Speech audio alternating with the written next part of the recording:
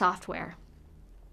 Medical transcriptionist training is usually done at vocational schools, community colleges, and online programs that offer courses in medical transcription or have dedicated medical transcriptionist programs. In the course of becoming a medical transcriptionist, you will take coursework in anatomy, medical terminology, writing intensive classes, and several courses in understanding the legal issues of healthcare documentation.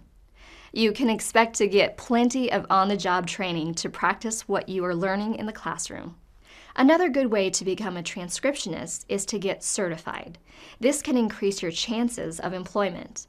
The Association for Healthcare Documentation Integrity offers 2 certifications for medical transcriptionists: Registered Healthcare Documentation Specialist, RHDS, and Certified Healthcare Documentation Specialist, CHDS. If you're interested in a specialty like working at a clinic or doctor's office, the RHDS certification is designed for that route. It's specifically for those who have fewer than 2 years of experience.